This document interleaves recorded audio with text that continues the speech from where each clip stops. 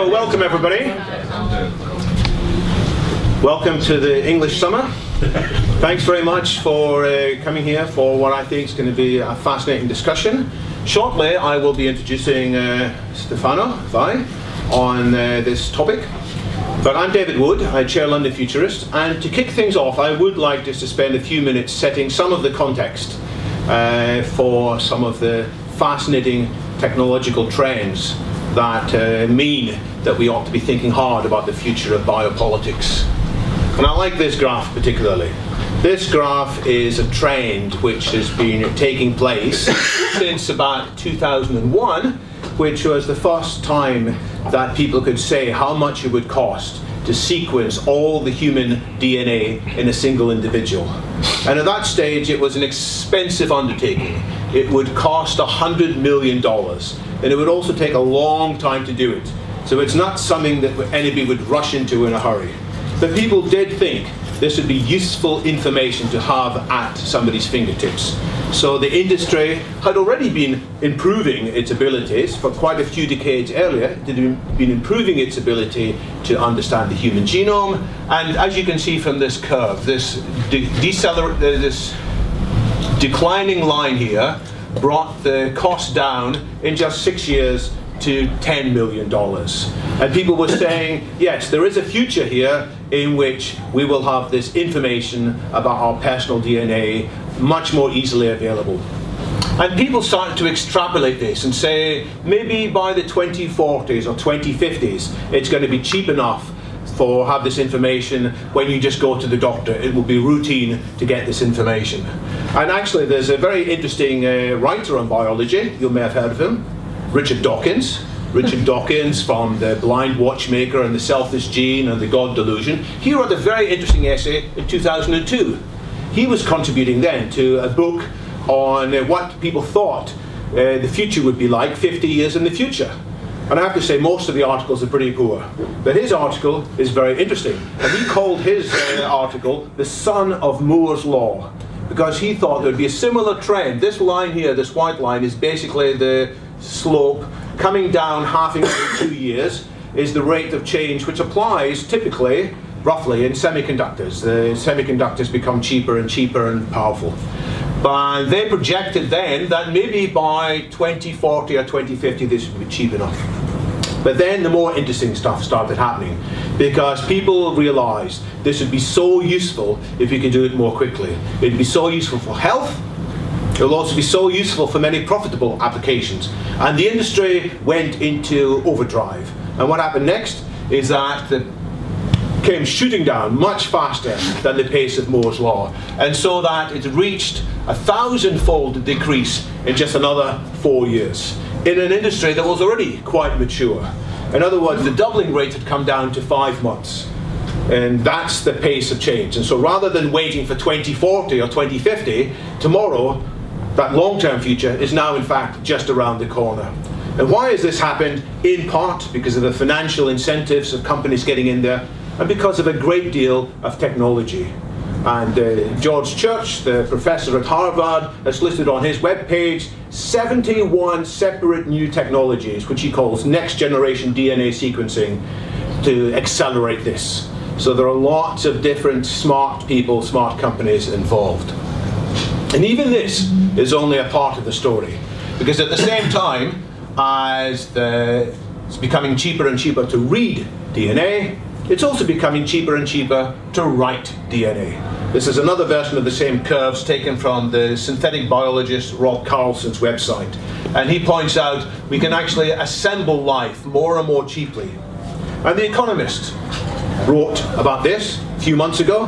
The Economist said, yes, now and man is creating life, with a laptop strategically positioned right in the author's vision as to how this new life could be created. And of course, there are many biological technologies, including stem cell therapies, regenerative medicine to generate new organs and so forth. Designer babies, possibly, in which we can tweak what's in our babies rather than leaving it up to the Russian roulette genetic lottery as exactly what kind of children we have, possibly even redesigning ourselves as adults with the different genes. possibly even undoing the effects of aging with this kind of new biology, as summarized in the book Ending Aging, which some of us know from Aubrey de Grey. So that is the vision of where this biological trend may be going. And if you think this is a bit abstract, we have this comment here from Brad Perkins, the Chief Medical Officer at Human Longevity, who was in London a few weeks ago, and he said, a supercharged approach to human genome research is going to see as many breakthroughs in the next decade as in all of the previous century. So that is the possibilities ahead of us. But we're not here today particularly to talk about biotechnology as a technology. We're not going to go into long peptide chains and mechanisms by which CRISPR works. Plenty other people can look at that. We're here, in a sense, for an even bigger question, is what is our response to this possibility? And that is why we have invited Stefano Vai to come and talk to us. Because this is not just a matter of, hey, technology is cool, isn't it? It is a matter which more and more people are starting to wonder about. And briefly, we can see three groups of people. And I don't know if you want to identify with any of these groups. One group is the bioconservatives. The bioconservatives who say, this isn't going to end well. This is going to go terribly wrong. It may be okay in the short term, but it's a slippery slope, and before we know it, we'll be really in a bad way. We might do fundamental damage to humans, fundamental damage to human society. There's going to be haves and have-nots, the genetic privileged, the genetically unprivileged. We should not be playing as gods. And I call them bioconservatives rather than just conservatives, because there are people in this camp from both the traditional left wing of politics and the traditional right wing of politics. And they both have a great kind of fear as to what might be done. There are some who are opposing genetically modified organisms. There are some who are opposing the possibilities to do wonderful stem cells therapies. There's another group of people you might identify with instead, not the bioconservatives, but the bio-libertarians. They basically say, hell yes, you know, let's go ahead, let's get this done. Let's trust the entrepreneurs who are already in this. Let's trust the technologists. They're good guys. Let's trust the corporations, the pharmaceutical companies. Let's trust the financiers, the banks. They are going to do wonderful things for humanity. Let's get the regulators out of the way. Let's get the governments out of the way. Well, let's not bother having the philosophers try and teach them what's going to happen. Let's go hell for leather for this wonderful, better future. So I don't know if you identify with that group either.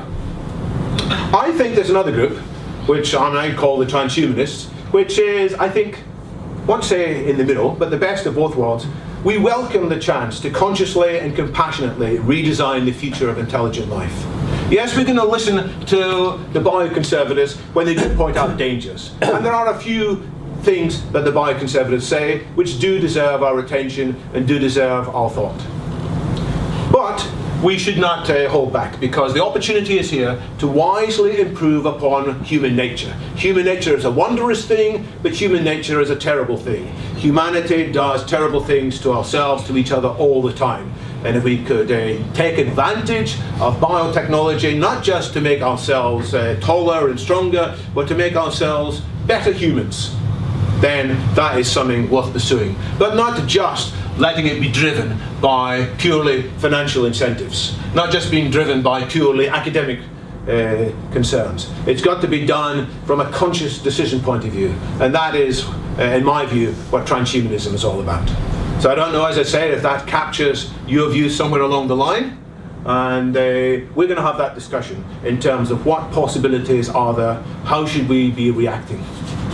And it turns out there's a lot of philosophy in here. This isn't just chemistry, it's not just biochemistry, there's a lot of philosophy. And it turns out there's a lot of philosophers in the last 100 years or so have thought about many of these topics, not necessarily in the same way. And so that is one of the angles that Stefano Vai is going to bring onto this talk, because he is very well versed in lots of continental philosophers that I never quite got around to studying when I was at university, but people tell me and assure me are very relevant and important things to say. People like Nietzsche and Heidegger and Habermas and lots of others. So we're going to listen to what the relevance of some of their thoughts is to these questions. Stefano is also a distinguished senior partner at an international law firm, which is headquartered in Milan. And he is involved in a whole variety of different law cases, including law cases to do with new technology. So he can bring not just a philosophical perspective, but also a legal perspective. And as it says here, he is a professor at Padua University on exactly this subject, new technology law. So I think that is the context in which we should have a very important discussion as to where this is going and how do we want to get involved. Do we want to stop it? Do we want to just say, let's go and cheer from the sidelines as armchair spectators? Or do we want to consciously get involved in steering these forces for the best possible future for all of us? So we're going to hear from that from Stefano Weiss. So welcome him all the way from Milan to London. Thank you very much.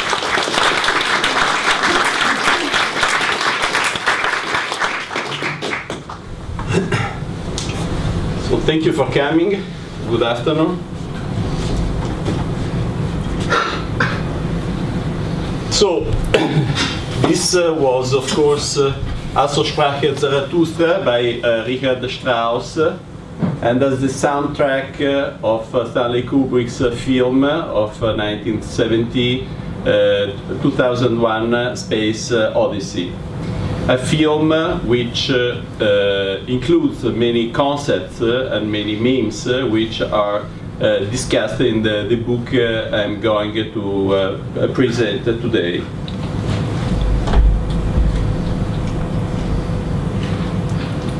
So what is this book about? It's about basically a single question. And the question, in Martin Heidegger's words, perhaps a little emphatic, is man, as man in his nature till now, prepared to assume dominion over the whole earth?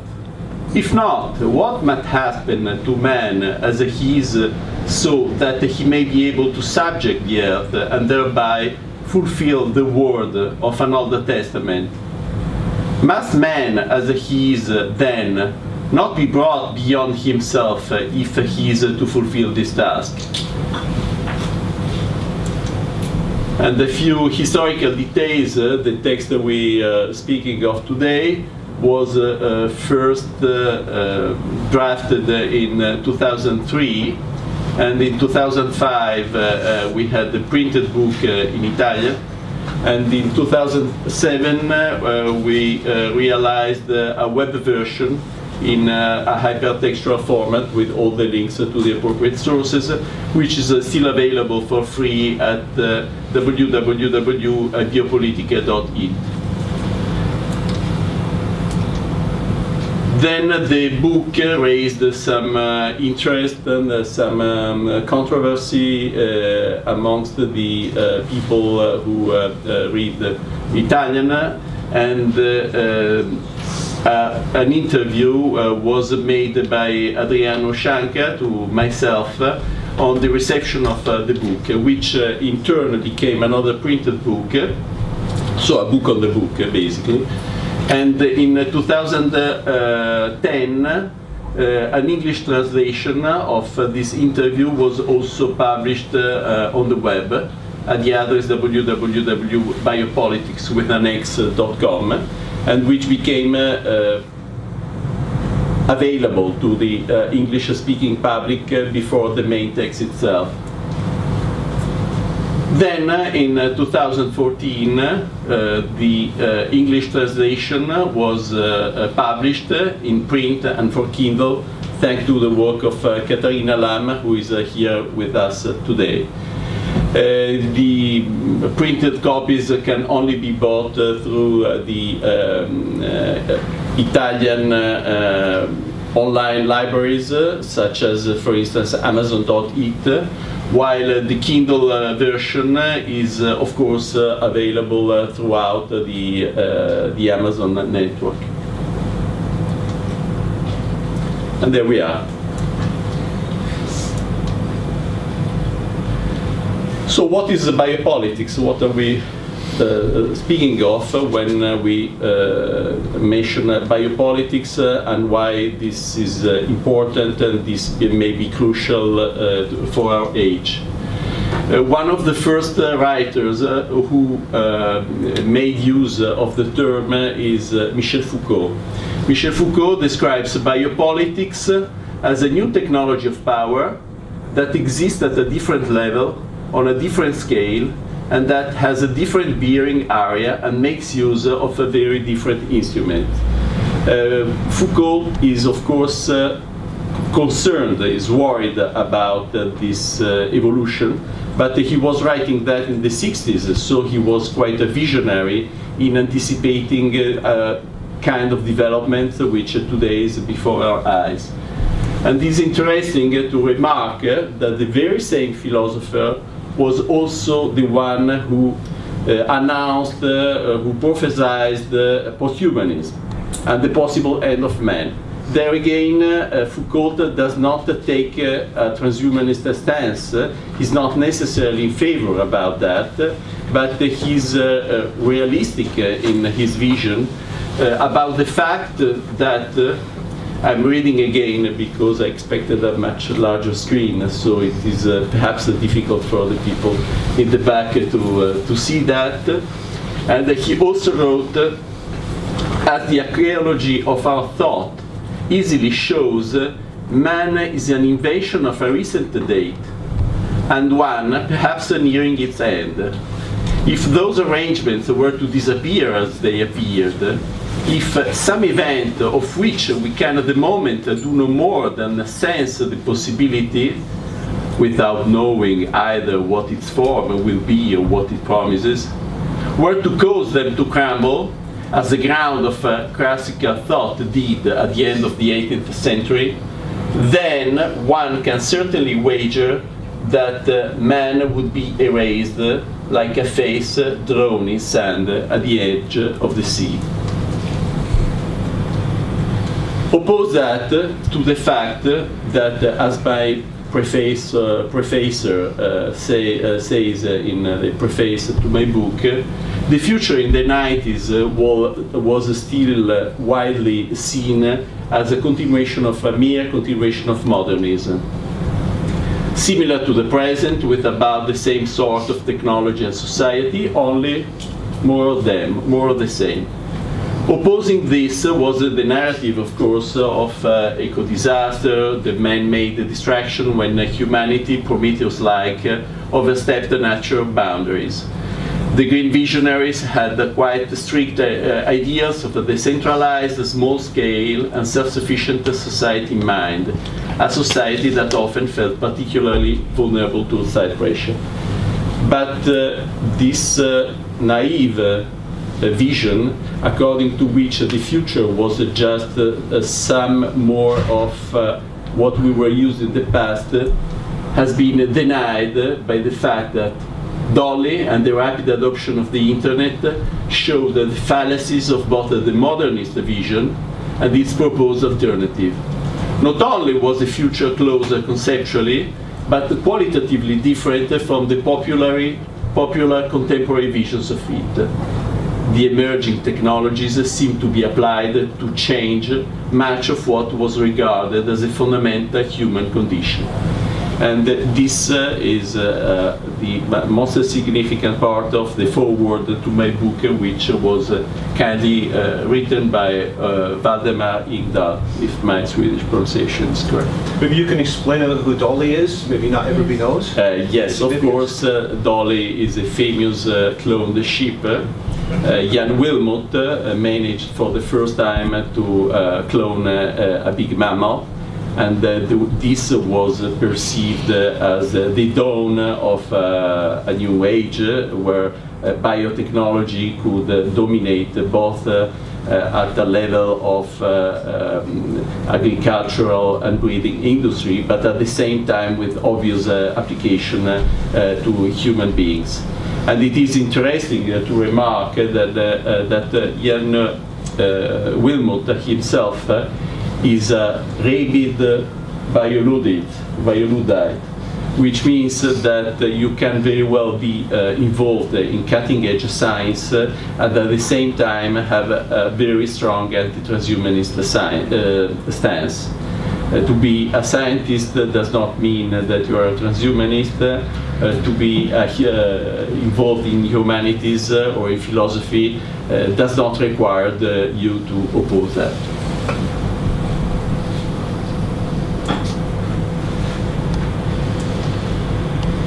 So what conclusions can we draw from the fact that the future is going to be pretty different from the past in terms of politics, which is the subject of my presentation today, not of technology. I take the technology for granted, especially given that I'm addressing a public which is obviously interested in technologies of transhumanist relevance. So first, we have entered a time when politics is against about Weltanschauungen, not just sociology, but also anthropology.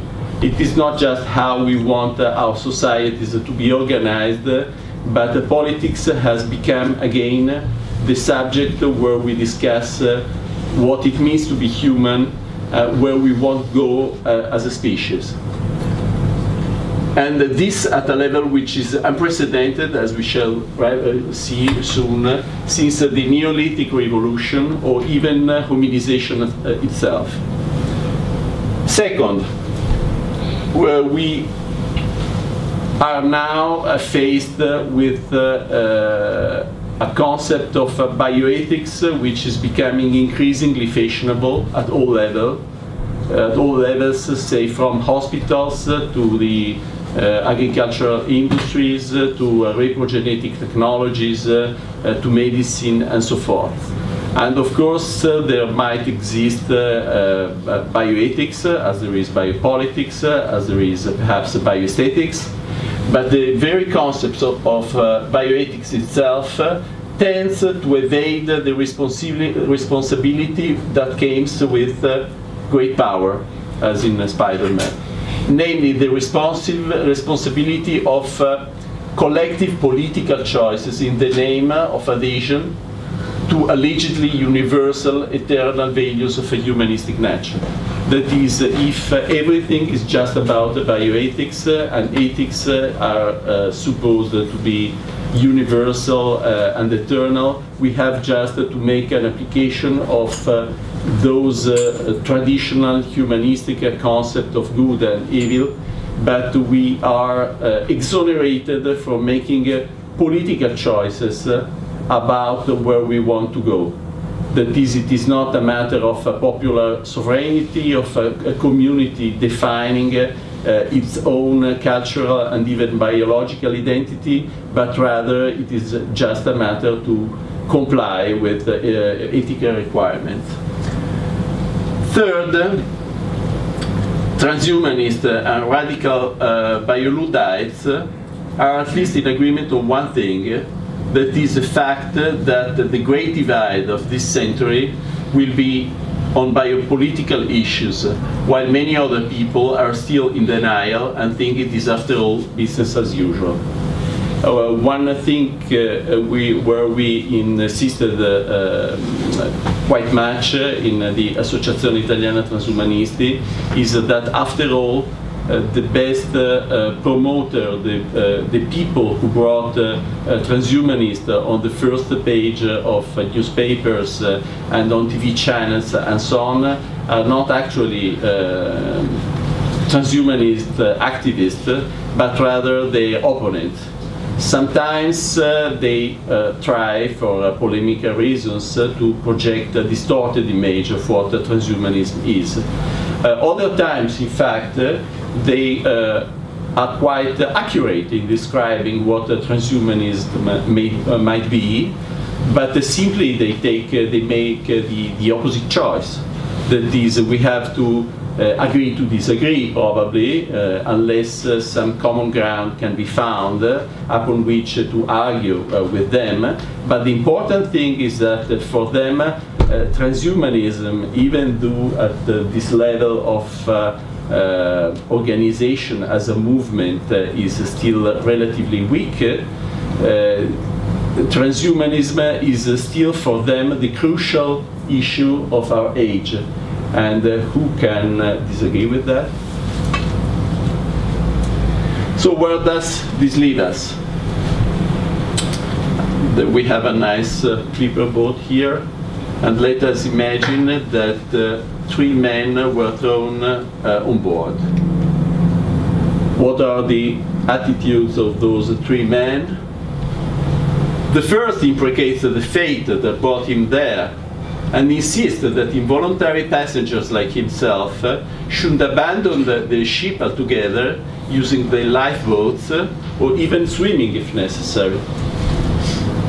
The second suggests that a rule is imposed that prohibits any interference with the random drifting of the boat, keep our hands off, except for its maintenance.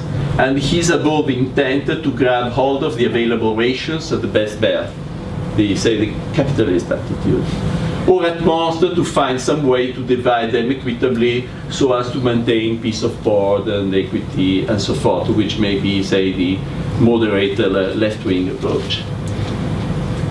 What instead matters to the third man is the possibility instead to steer the boat where he wants, learn to maneuver it, and decide on the route to follow. And this third stance is what I'm making reference to. So and are you the third man? Are you the third man? Yes, I hope so. And we can call this third stance, without going too deep here into different shades of meaning of these terms, which of course exist: transhumanist, posthumanist, postmodern, futurist, or overhumanist. There is some overlapping, as the picture shows. This is by far not an entire overlapping of those concepts.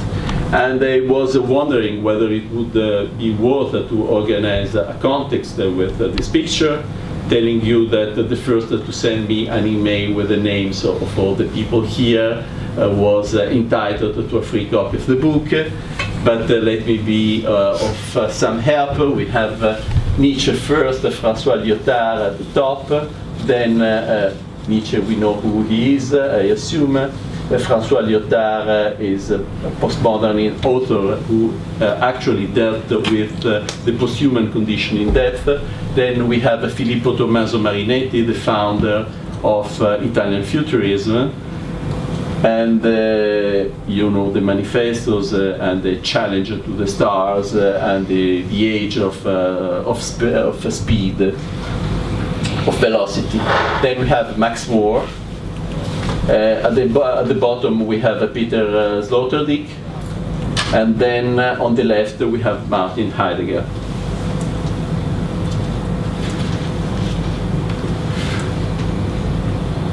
But the third man, besides my metaphor of before, is also a key concept of the anthropological view which I espouse, which is typical of the men who want to maneuver the boat. And in this anthropological view, we find first in history the first man, and the first man being the immediate product of primary hominization. What is primary hominization about? The advent of language, of hunting-gathering societies, of a shamanic magic that allow him to identify with models borrowed from the environment in which he is immersed, so that he can compensate for his natural deficiencies and to take advantage of his ethological plasticity.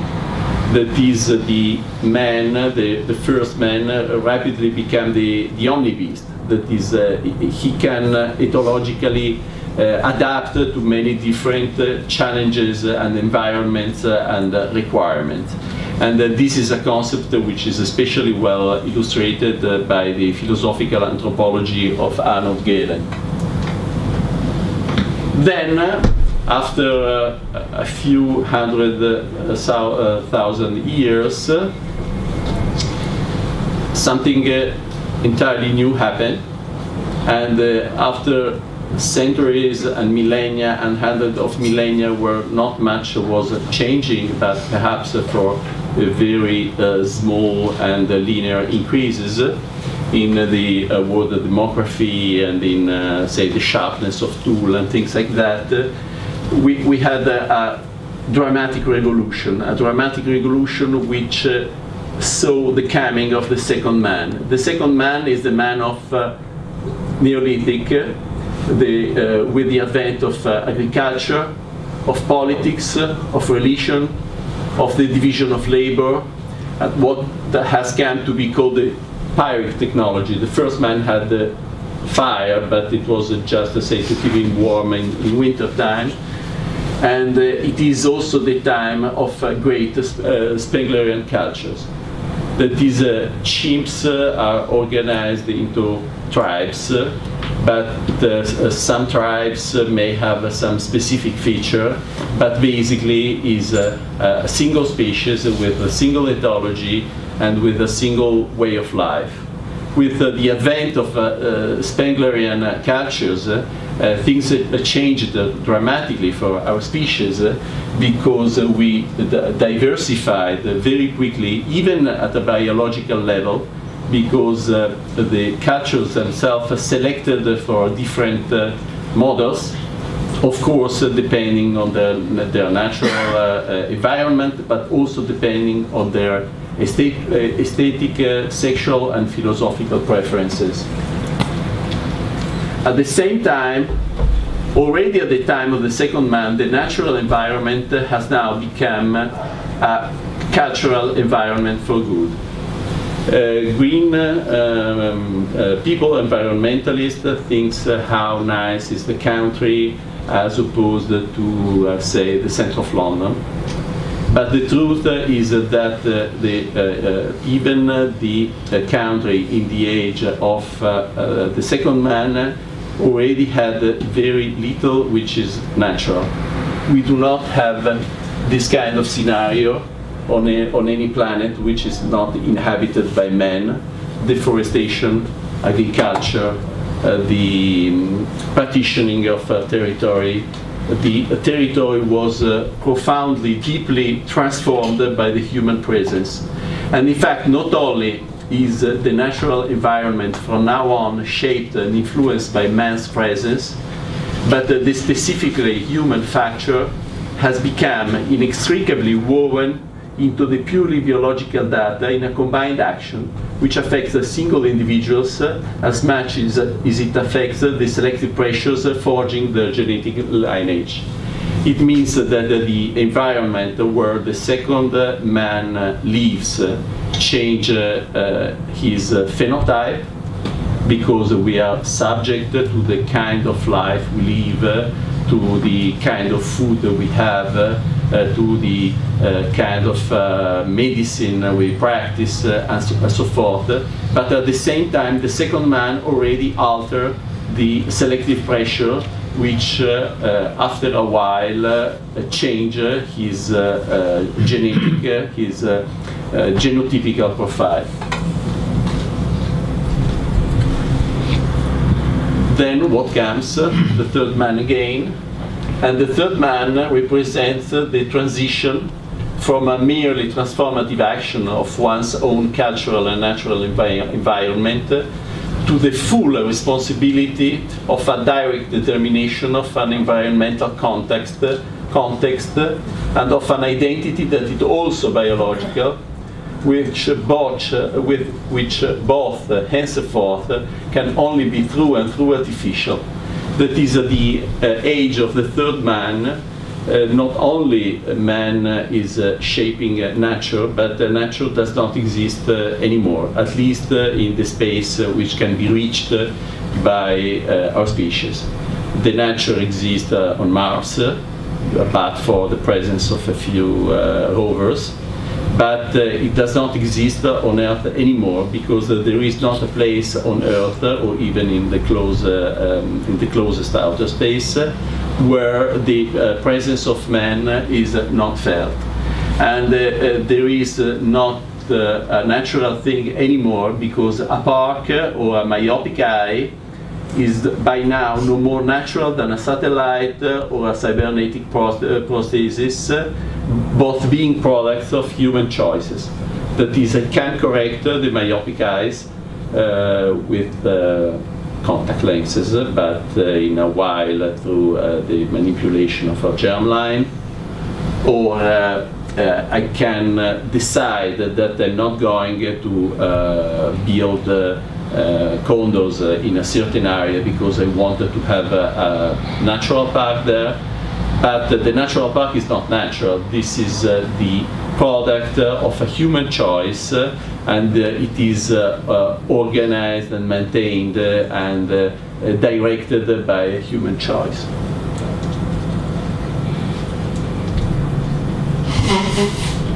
But what is the second man really about? That is, how did it change our worldview, and what kind of problems did he create? At a point in time, the second man said, "Come, let us build ourselves a city and a tower whose top is in the heavens. Let us make a name for ourselves, lest we be scattered abroad over the face of the whole earth." So this is the primitive Promethean scene, and what happened when the second man decided to build himself a city and to challenge the stars in a pre-futuristic way. The Lord replied, "Indeed, the people are one, and they all have one language, and this is what they begin to do. Now nothing that they propose to do will be withheld from them. Come, let us go down and there confuse their language, that they may not understand one another's speech." So what we have here is, say, an act of pride, the birth of an ethic of greatness, where, say, the societal goal was to build something challenging eternity and challenging the nature, challenging the limits of one's action. And at the same time, we find a course where the diversification of our own species into populations and cultures and political subjects is seen, in fact, not as a wealth of our species, but rather as a course. And in fact, if you are not a Neozus by the by the facts in changing the lives, what happened opposing the choice and opposing the challenge of the second man is that we find a scenario of a post-Neolithic culture, and we can list them quickly. First, we have the societies which remain at the Paleolithic level, that is, which go on with hunting and gathering and Paleolithic lifestyle, which is by no means a bad one, because, for example, nutritionally speaking, it appears that we started going back, say, to the life expectations beside infantile mortality and so on and so forth. We went back, say, to the life expectation of hunting and gathering societies just with the birth of modern medicine in the 19th century. But say the Australian Aboriginal people or the non-Negroid population of Africa, such as the Khoisan or the Pygmy, chose to go on the old ways. They became fragile cultures, because to go on with this lifestyle, you are exposed to the pressure of post-Neolithic societies, and of course you need a lot of territory to maintain a relatively small population. So you also have a demographic challenge, and you spend most of your time looking for food, actually, but some societies decided to stay the old way. And then there are the cultures which embraced the Neolithic revolution, and we can split them into three broad categories. The first are called the societies. That is, they embraced the Neolithic revolution, they brought it to a certain stage, then they told themselves, okay, that's fine, we have iron technology, we have agriculture, let's go on forever the same way. And many African cultures, historical African cultures did that. Then we have warm cultures, which are in a way prey of history. These they try to organize the change into social structure, and handle conflicts and organize collective survivals and accept and embrace some changes which often come from abroad. And we have here, for instance, the pre-Columbian cultures, the Inca, the Egyptians, the ancient Chinese. And then, of course, we have the hot culture, which Spengler called the Faustian culture, which embraces the change in full, and which sees change and innovation as a value per se. Faced to that, however, and this is the reaction I mentioned before to the revolution introduced by the second man, we find that people who accept and embrace the consequences of the Neolithic revolution, but at the same time have a kind of moral refusal of its implication. So a moral refusal of history, technology, self-determination, cultural diversity, idolatry, that is to make monuments, to make art, and then to adore it and to identify with your own cultural products, of becoming, of collective destiny, and so forth. The second man, then, depending on your personal stance, even in contemporary societies, it may be interpreted either as a blessing or a curse. And we have across the history of the second man a permanent confrontation between the prophets of the end of history, who say, okay, we are living in a valley of tears, we lost our primitive happiness and the peace and the golden age, but at a point in time, if we are virtuous, we will get it back, perhaps with some additional perks such as abundance and so forth. And the prophets of the end of history are the people who, across the history of the second man, have been opposing the wise men, the builders, the founding heroes, and the poets.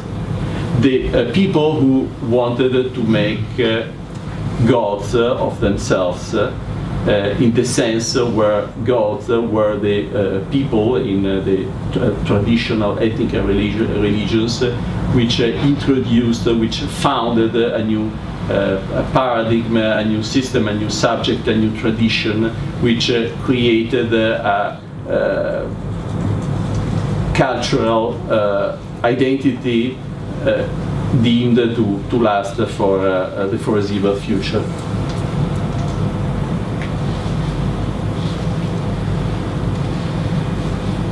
But this confrontation is now coming to an end, meaning that a lot of things happened quite recently. I put together a few pictures. We had again Dolly, and then the microprocessors, DNA, microscopes, rockets, atomic energies, telecommunications, radio telescopes, robots, biotechnologies, in vitro fecundation. So we are confronted now with another change of paradigm. And we all know that the prophets of the end of history established a kind of hegemony which in Europe started from 400 to 1400 Christian era, which was later expanded in area colonized or influenced by Europeans and also Muslims, westward and eastward. And this was by no means a pacific process, but during the Middle Age, before the Italian humanism, it could be said that the prophets of end of history managed to succeed and to create a widespread attitude where the task of the humankind was to wait for the end of days, first say just being virtuous and hoping in a divine final judgment of a divine nature, Then there is a progressive secularization of the concepts, and the end of history started being deemed as possible even on Earth. But the real thing was the important thing was not what one could do in history, but rather one could position what one could do to position himself in view of an end of history. But what happens during this progressive hegemonization by the prophets of end of history of our culture? The related repression of the Neolithic spirit led, however, to something which was entirely unheard of, even in ancient times. That is the birth, first, of modern science. And the picture represents the trial of Galileo by the Catholic Inquisition. Then, more importantly from our point of view, roughly in the period 1870 to 1970, to first philosophically to the death of God, and to an unprecedented period of techno-scientific, cultural, artistic, political, social, and economic incandescence, of which we are the perhaps undeserving heirs. There is a period which is around, which lasts around 100 years, where everything changed at a very quick pace, and everything from our scientific vision, view of the world, to the technological tools which became available, the rate of the introduction of those things increased by order of magnitude. And this is what brought us there, and brought us to the verge of a Zeitumbruch, to a rupture of times. And this rupture of times was announced after a fashion. That is, this is what the prophets of the end of history were expecting. But this rupture of times, this breach, this break, is open on either the end of history and an eschatological return to Paleolithical naturality and immobility. A secularized rupture from the Babel course. Or the opposite, the alternative scenario is a regeneration of history at a new level in a fully new paradigm, on the same scale of what we have seen happening with the Neolithic Revolution.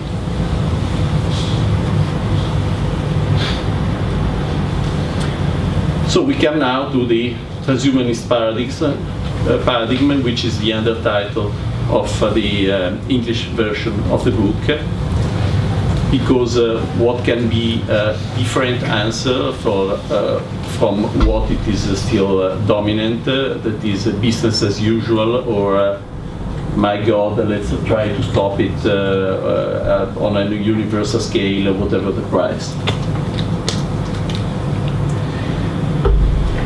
Let's emphasize once more that what we are facing is a quantum leap, because the second man explored and changed its ecological environment and himself by the implicit societal programming and eugenic manipulation of his living environment and populations, so driving, in fact, his own evolution, including as an extended phenotype, a concept introduced again by Richard Dawkins, which was mentioned, who was mentioned before.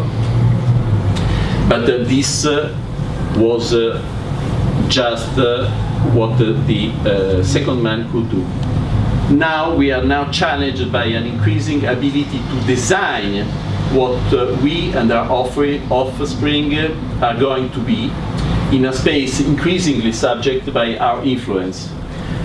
How are we able now to design what we are? Through a direct intervention, not just through selections or by influencing environmental parameters, but through a direct interventions on our germlines, our body, our reproductive process, our biochemistry, our mind, our interfaces with the world, our information processing mechanisms, and the species we interact with, speaking of biotechnologies, as exactly as it was predicted by Foucault. We have entered the age of biopolitics, where we are faced with the power, which is a power exerted by some people on other people and their living context, to which extend to really their biological and fundamental dimension. And to accept this challenge means to play God at an altogether different level from what was possible before. And of course, this is the ultimate blasphemy indeed for those who had hoped to have eventually the end of history and the last man, the Nietzschean last man within reach. We were almost there. That is, Fukuyama was quite happy about that. And then a few years later, he decided to write instead our posthuman future, the consequences of the biotechnology revolution. History was about to end. A kind of consensus upon the fact that perhaps we could go forward just the way we were doing was reached, and we thought that we were looking just at more of the same thing, and then the people, the bio-Luddites and the bioconservative are now rightly so concerned by the possibility of a posthuman future, which is a possibility introduced by the biotechnology revolution. But if modernity is over, what is going to replace it? Here we have a quote by Arnold Gehlen again. And Arnold Gehlen was writing that in the Belle Epoque, or perhaps the 20s, and this was quite visionary in his age. And at that time, he was writing the Industrial Revolution, which today is drawing to a close, marks in fact the end of the so-called advanced cultures that prevailed between 3,500 before Christian era until after 1800 Christian era, and fosters the emergence of a new kind of culture as yet not well defined.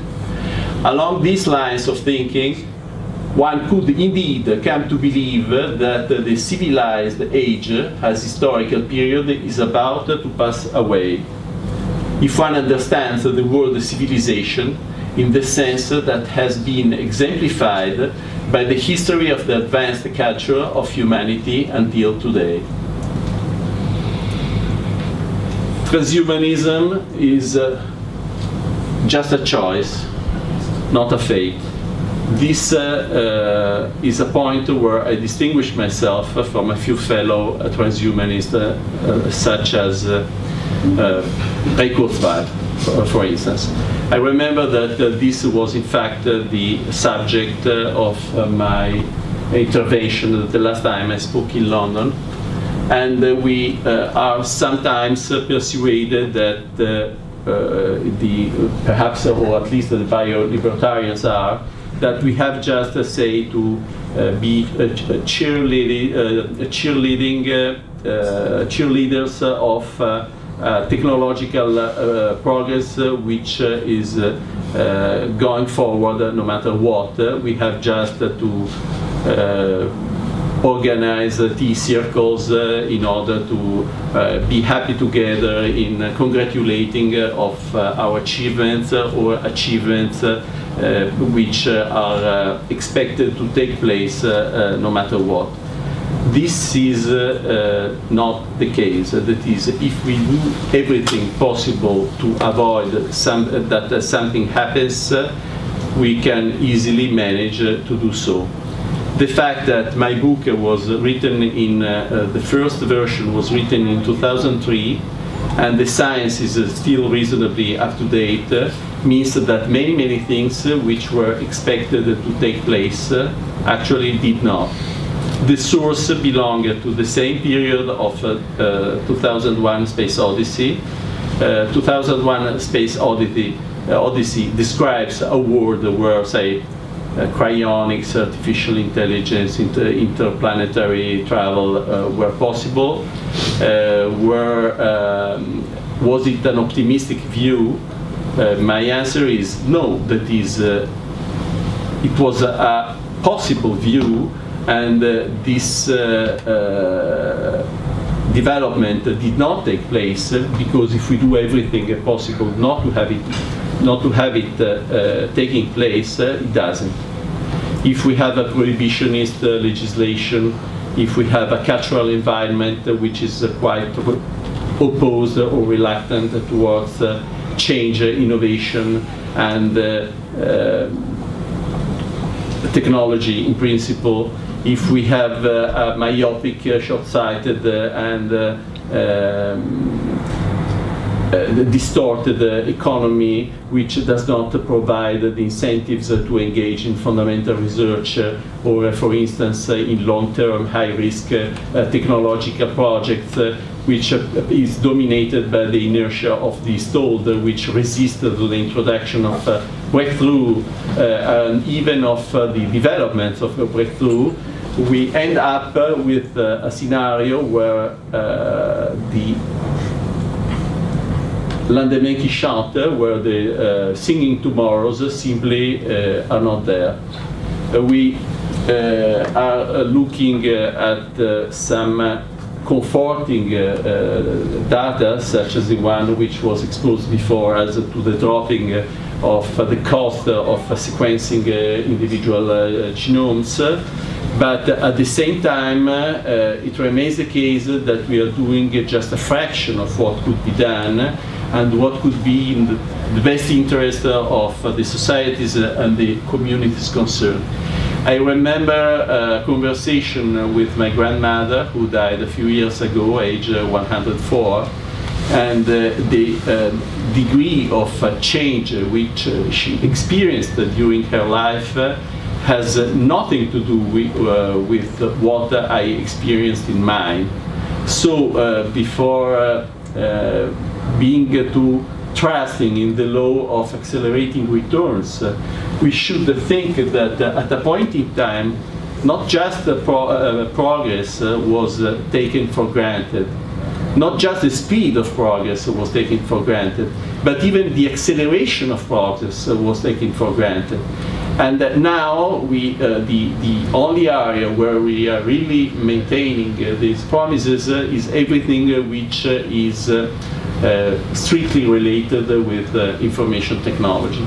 And there, even there, we may be hitting walls, and there is a point of time where you cannot just improve on what you have, but you have, say, to make the jump to new perspectives, to new paradigm, to find different ways of doing the same thing.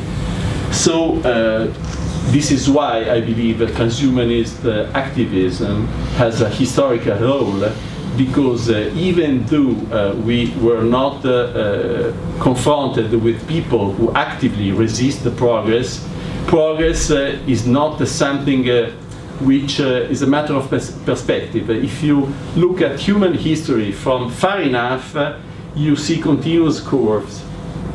But if you zoom in, and if you really look at what progress has been in the past, you find ages, relatively short ages, where changes of paradigms take place, and where people and individuals and communities accept a challenge which were entirely unexpected and manage to win difficulties against all odds. And this we should be wary of assuming that this is a natural order of things.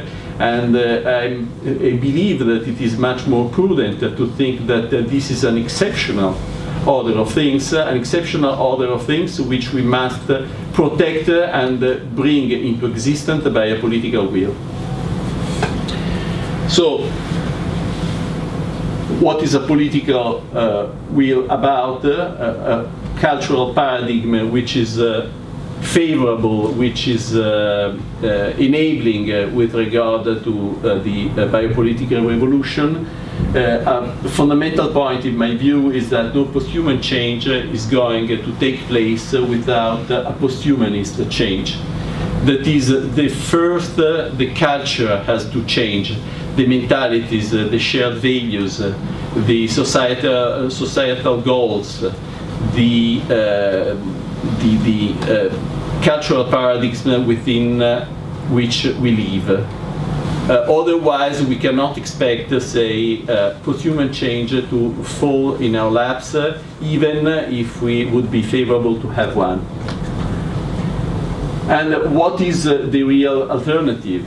That is, are we really facing, from the quarters of the prophets of the end of history, say, a new Middle Age, or perhaps plunging again in hunting-gathering societies, or can they really manage to bring us back to the old good times of a bygone eras? The answer is no, in my view. That is, all those ideas are quite delusional. But what is a quite concrete risk is that instead of a transhumanist perspective, we may be facing the progressive transformation of our societies into a brave new world scenario. A brave new world which, according to some people, is already under many fashions in place. And of course, here we have Huxley, who, by the way, happens to be not just the author of The Brave New World, but the brother of the guy who coined the word transhumanism. And in his vision, we can see that many of the features of Brave New World dictatorship were outlined, which are still actual. And what we have here is in the novel, which can be downloaded for free, is accessible on the web, and there are so many in-print and Kindle and e-book edition. And it is a rather short book, but it describes quite eloquently a society which is dominated by one wordist biopolitical technocracy, imposing a single global model, which is a model of a pseudo-sustainable stagnation. I do not believe for a second that there is something which is really sustainable, because the second law of thermodynamics prevents it. But let's say that we can be deluded that if we keep more or less everything in balance, we can go on for a much longer time. And this is really what the purpose of this technocracy would be. And in the framework of this model, lip service is paid to microhedonism of individuals, and they free to do and go as they please. This is not 1984. The individuals are not struggling and suffering and being oppressed and so forth. They get food enough, they get a nice drug with very limited side effects, and they, in principle, they even adopt random lifestyles, which are, however, entirely irrelevant. The same as the movement, the Brownian movement on gas molecules, of a static gas, which is not going anywhere, but say the molecules moves in, and apparently they are free, they believe to be free, but the gas does not go anyway, nor those societies can go anywhere, and not much changes from one society to another, even admitted that plural societies still exist, so that you cannot really even vote with your feet. And even if a succession was possible, it would become absolutely moot, because what's the point of succeeding from something to have just the same elsewhere, or to have just the same at a different level. What also can be found in the Brave New World is not a full Luddite approach where technology is banned. Okay, let's go back to sword and iron things to sow the fields and things like that. No, so technology is still in place, is still widely adopted, but its purpose is perverted to not to be, say, the thing giving birth to change, but on the opposite, to avoid any further change, including but not limited the adoption of game-changing technologies and researching, inventing, and spreading of new breakthroughs. This has much to do with today's world, speaking of which a substantial effort is devoted to the adoption of technology about social control, and the social control by now also means that certain individuals and certain countries may be in control in some technologies and some others should not, and also that some technologies should not be developed at all, or should be developed under controls which may, at the end of the day, prevent their development and adoption. You will remember I believe it was the Palomar Agreement, under which biotechnological experimenting and researching was banned for a period. Then this collapsed to an extent. Similar proposals are being put forward with regard to the research about artificial intelligence. There again, sometimes from people who did much in order to develop entrepreneurial infrastructure and technological advancements which may lead to the development of artificial intelligence. But yet we might have, say, cameras everywhere in your bedroom in order to check that you are not actually trying to program an artificial intelligence which may be dangerous. Okay, I'm not exactly advocating the fact that everybody should be able to build a nuke in his own garden. Of course, we are confronted with risks, and we are confronted to the possibility that perhaps somebody who is interested in experimenting with the smallpox virus ends up creating another pandemic of smallpox. But still it's true that one wonders whether society, one world society where everything is a full-time control in order to prevent new technologies from being developed and any game-changing breakthrough to be implemented, one wonders if the price is worth paying in order to live in such a dehumanized world. Last point I would care to mention is that in this context, virtual does not prepare and support real, but takes its place. Virtual is not the same virtuality that one finds in a flight simulator, which is made to increase, to improve, and to hurry and to increase our ability to train pilots or astronauts or people who are going to do that afterwards in the real world.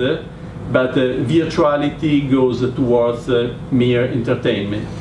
We can be discussed whether we live in a virtual reality ourselves or if the world is real, and this kind of debate is a little moot in my view, because as long as the fact, the hypothesis of a virtual reality is, in my personal opinion, hardly falsifiable, doesn't change much, but we can make ourselves an everyday common sense difference between the world outside there, where we really build things and achieve things and so forth, and what we are doing by having the same scenarios on a movie, on a video games, on a virtual reality program, which does not correspond to an actual control of the world outside. Also because the world outside, at the end of the day, has a way to jump in sooner or later. If I become an immortal in a video game because I have unlimited lives,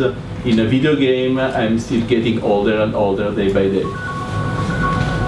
So the general philosophy of the Brave New World is do not rock the boat.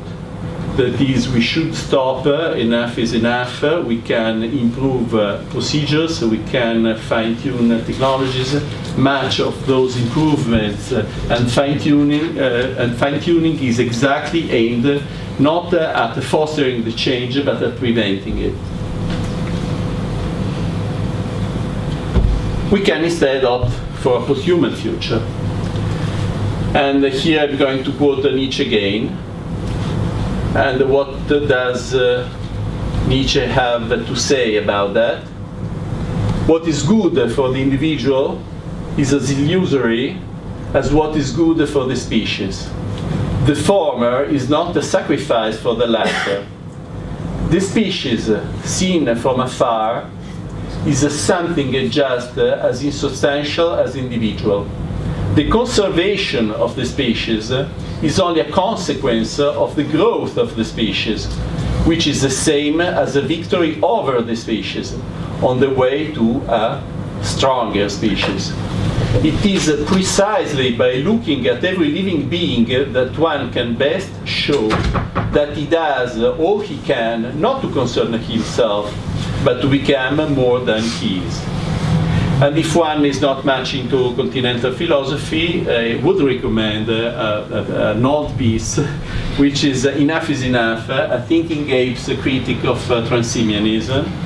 I believe that a copy of it is available on the IEET website, but it is easy to find it through Google. And here we have a monkey, an ape, which is called Dr. Klump, which make some hypotheses upon the fact that sapiens may be born sometime in the future, and another ape which replies saying that besides the fact that this seems hardly unlikely, is it really desirable after all, and wouldn't it mean a breach and a loss of the simianist value and the simianist way of life?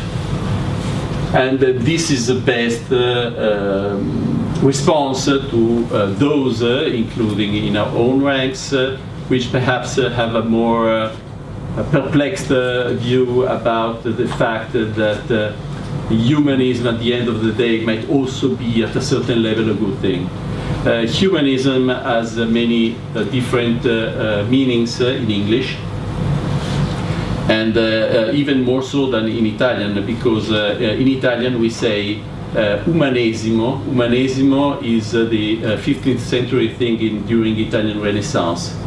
That is when the wise men and the scientists of the era replaced an anthropocentric view to a theocentric view, and started rereading the classics of Greek philosophy, and built modern science, and reacted to the hegemony of the Catholic Church. And this is also called humanism in English. Another thing which is specific to English, perhaps to US English, but I'm not sure about that, is humanism as opposed to religion, or perhaps to monotheism. This is rarely used, this is a very rare sense in Italian.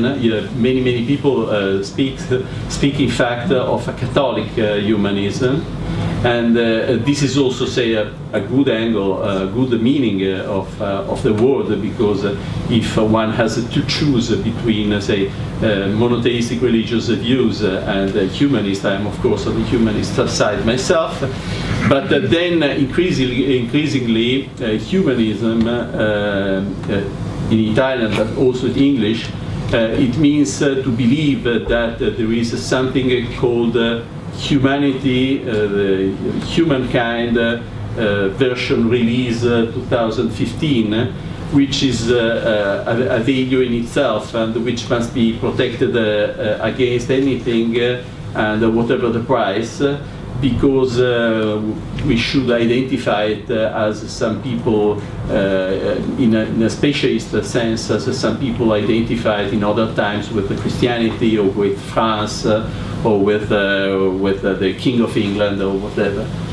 And of course, I think that if we are to accept the full implications of what the biotechnological and in general the technological revolution is offering us, much must be said in favor of posthumanist critical theories, in showing that some things which we take for granted, perhaps in a broader historical perspective, are actually not so obvious and are neither universal nor eternal, and we may accept that some of our contemporary point of view may evolve into different directions.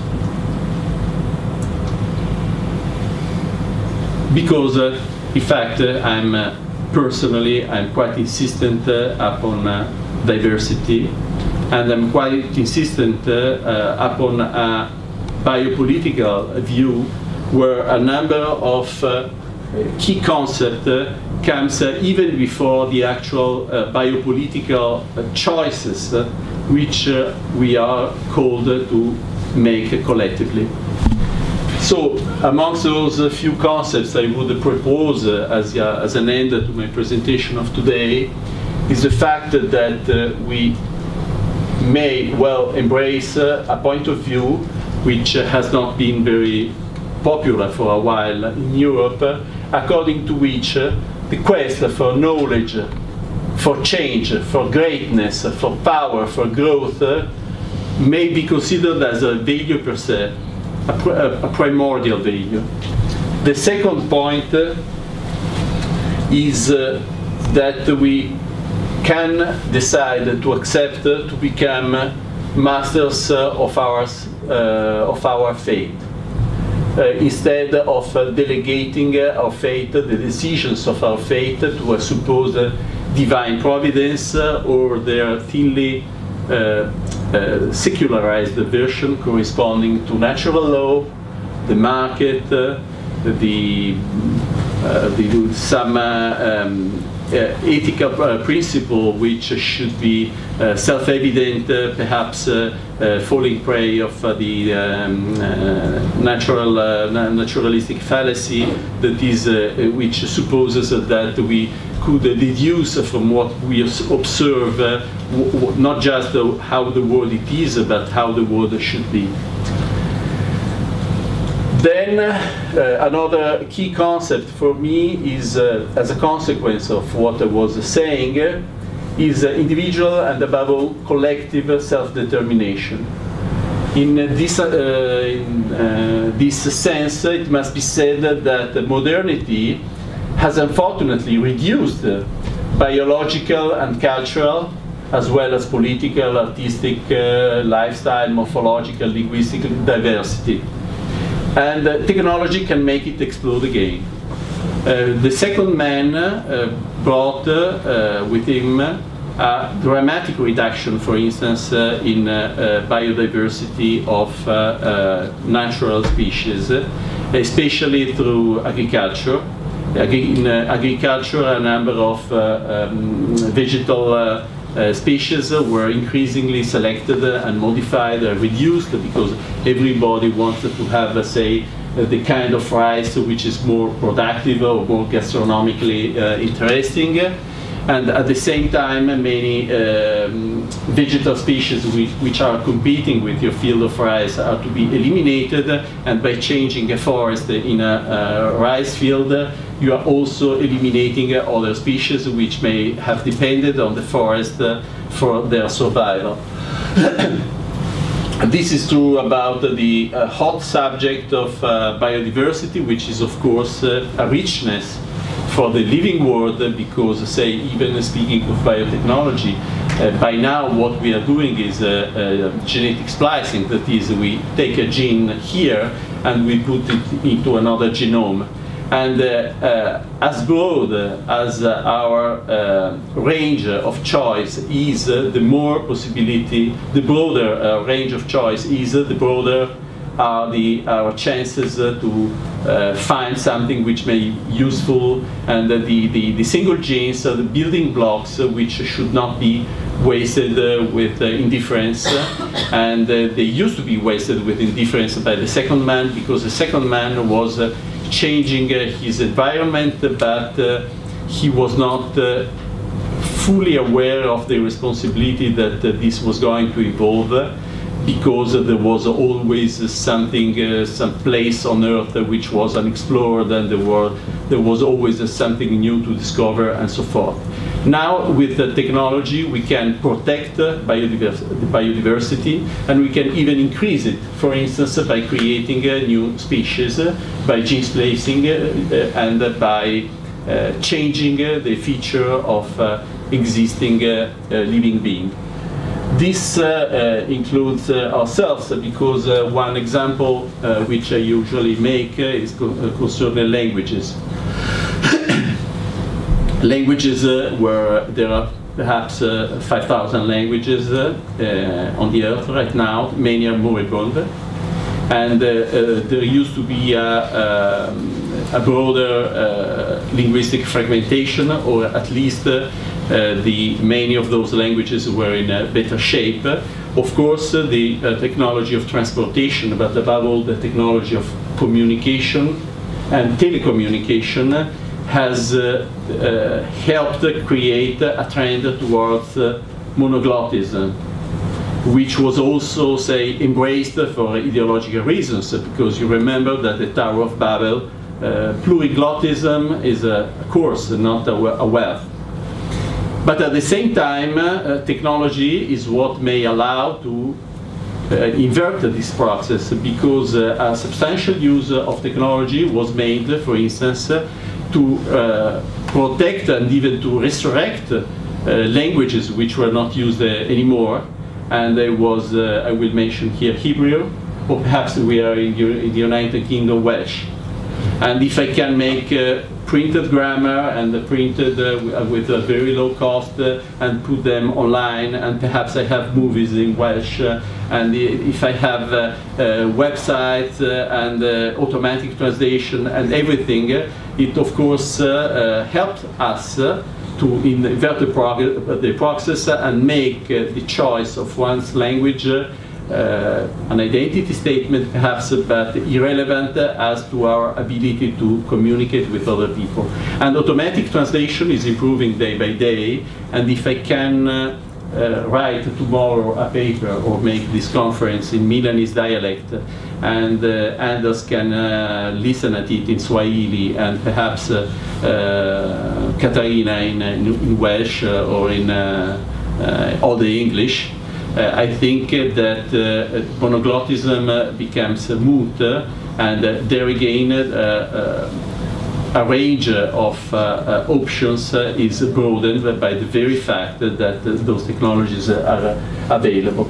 And this also involves our ability, for instance, to change morphologically, and to change even at the genetic level. There is a Habermas say about that, the liberal eugenic, as he called that, He calls that is very dangerous because different communities may decide to seek optimality in different directions, so bringing the fundamental unity of mankind to a halt and to a breach. And my answer is, why should I care? That is, the unity of humankind is something which was put forward by technology. I wouldn't be so bored by the fact that a few of us may decide tomorrow to speciate. And along our Darwinian history, we did it so many times, we survived, we are probably the better off out of that, and I wouldn't see why this should be anathema. Another point, another key principle is the so-called proactionary principle. I believe that I found recently a book which is about the proactionary principle, which is the contrary conceptually of the precautionary principle. But I believe that there again it was Max Moore who invented that. He promised a book on the subject for a very long time, which he never wrote at the end of the day. But the proactionary principle means that exactly the opposite of the precautionary principle, catastrophic outcomes of doing nothing are morally worse than those arising from inaction and omission. Speaking of global warming, which may still generate some controversy, so I'm not taking any stances on the subject, but also because I'm not a climatologist, and what interests me is more the philosophical and the sociological angle of global warming than anything else. And there was a statistics made in the United States, and it appears that the citizenship, when polled about the price they would be ready to pay in order to avoid the adverse consequences of a global warming, the answers were very, very different depending on the assumption that the global warming was anthropic or not. And this is stupid, because if the global warming has adverse consequences, we are facing exactly the same damages and the same harm, irrespective of its causes. So the break-even point for the prices which we are ready to pay in order to avoid those consequences should be one and the same. It is not, because if it is our fault, we are guilty, and so it is right that we have to pay. And if it is a natural law, what can we do about that? And so let's manage and let's resign to the consequences which may take place. On the contrary, the idea of the proactionary principle is that if you want to achieve something or die trying, is always better than dying by not trying. Last point, which is quite fundamental in my personal view, is about popular, which also means plural, sovereignties. May your clay bloom into 100 flowers, as the Chairman Mao used to say. Let us not keep all the eggs in one basket against ideas of universal optimality. There is a philosophical preference for diversity, which I fully embrace, but there is also a practical reason why we may believe as humanists that diversity is better. Because if we have one society, one cultural model, one world system, and so forth, and this is evolutionary dead end, and if this is going to lead to catastrophic outcomes, if this is prone to stagnation and so on, what is better to bet on than the competition amongst different cultures, different societies, different communities, each implementing its own views and trying to put it forward and see what happens, also allowing for, say, a collective but also individual freedom to opt for this or that rather than living all together in the same world, which is perhaps not going anywhere. So, as a conclusion, humanism, in the sense I specified before, in truth renounces humanity, if by humanity we mean what made us become transhumanists in the first place. And this is the name of an abstract concept that denies and coerces our historical freedom, preventing us to go where no man has gone before, nor ever will. Let us do it instead. And those are two paintings of a fellow Italian transhumanist, which represents, say, the Technosophia, the Sophia, the sapiens in an egg, which is going to hatch. We don't know what exactly yet, and the humanity as a mosaic of different people, different and diverse people. Thank you.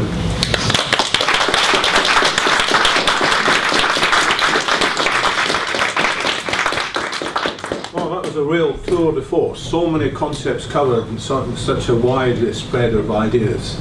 Let's have some comments and questions from the floor. Anders. Okay, I really enjoyed this. Of course, I also needed to kind of defend a bit of us in the existential risk community, because you kind of did a bit of implicit criticism of it, and I think it's an interesting problem you bring up. Because we are very much concerned about trying to prevent existential threats to humanity. We know we have rather dangerous bedfellows. So I think the important issue here is, if there exists a risk that might end up destroying humanity, that is about trying to avoid becoming zero. Then there are those stasists who think that yes, we should develop technologies of control in order to prevent either sliding backwards or losing value as they see it. And there is a great deal of difference here. The Brave New World scenario is all about the force of stasis using technologies of social control. While we who think that humanity is really great and should be developing, we're worried about that the very positive future we could have could be lost if we slip up. Now, the fundamental problem we have, of course, is many of the technologies necessary to prevent, for example, people from brewing up smallpox or developing dangerous AI. They're in themselves very risky technologies, which I think is an important unsolved problem. How to develop them in a way that's actually compatible with the diversity of the open-ended future we're seeking together. Yes, my concern there is that if by preventing the developments of certain new technologies, we end up stealing humanity from what humanity is about, saving humanity is a pointless exercise. That is, one wonders upon the fact that, say, IAs, for instance, AIs in English, may develop and take our place. I wrote an essay about that, assuming that either an artificial intelligence is a full Darwinian individual, and in this sense cannot really be distinguished by a human being or an uploaded human being or an artificial human being, or the opposite is just, say, a glorified screwdriver, where, say, a purely artificial intelligence and an equally powerful computer, which is not intelligent, but with a Darwinian agent at the keyboard, say a human being as a peripheral of the computer, one and the same in terms of risk. But one may wonder if we have an artificial intelligence which develops in a fashion which we may not recognize ourselves into, So we are losing some ineffable feature of humanity and so forth. But if by adopting a number of technologies which prevent the risk of such artificial intelligence being developed, what am I really saving if, say, the push towards the unknown and if the pressure towards self-overcoming is prevented to develop and to take place? That is I'm not especially speaking, say, of the defense of humanity. Humanity in 2015 is going to go extinct no matter what within the next 50, 70, not 50, but 100 years. Let's say 100 years. Why? Out of old age. So we are not speaking of the survival of individuals currently in existence. Are we speaking of the survival of certain species with some specifying features and so on? This species is going to change along time, and even if it takes 1 million years, from a genetic point of view, I assume that we might not be recognizable anyway, even out of the traditional mechanism of mutation and selection. So what does it leave us? Do we think that there is something which should prevent further evolution because in a way we should be faithful to a species per se as it is, try to perpetuate it no matter what, when the meaning of that species, the glory, the interesting angle was that it kept changing a long time. I have no final answers to the fact that we might go extinct out of the experiment of a mad scientist, but I'm also concerned by the fact that you may be throwing the baby with the dirty water. I don't know how the saying goes in English, but you understand me. But you recognize some caution because you said you wouldn't like lots of people to be experimenting with nuclear bombs in their bedrooms. Yeah. Because in that case, what might come after humanity would be dust, radiation, which wouldn't be a good evolution.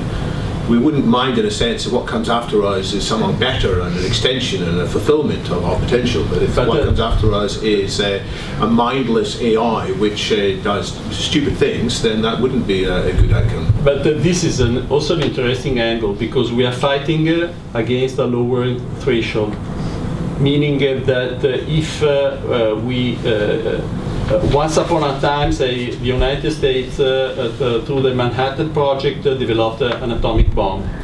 And it was really a societal project with an enormous investment with 2 different teams which were investigating plutonium-based and uranium-based, and there was a war in place, and this was seen as the essence of the survival of the country itself and so forth. And then the technological threshold and the technological expertise and investment involved in creating an atomic bomb kept lowering and lowering. And there is a point where, for instance, if one wanted to create an international ban or an international control system about, say, biotechnologies, where, say, where this gets back to the level where any child can play with his chemistry set and create a new organism, what are we going to do to tie the hands of the children behind their back in order to prevent them from engaging in such an experiment? I believe that historically, normally, more technology managed to reduce the risks involved in technology itself. So rather than concentrating on control, one should perhaps look after what could be technological defenses. For instance, in speaking of atomic bombs, nuclear proliferation has already happened and is going to be happening again. But besides the deterrence, we are becoming better and better in preventing atomic bombs being delivered to their targets. And at the same time, there again, speaking of artificial intelligence, I am not so sold on the idea of a single artificial intelligence which engages in a runaway process. So if there are more artificial intelligence, I can use mine against yours. And there is a humanist concept where there is always this specialist concept of us versus them, where it is humanity against the machines. Matrix style or Terminator style.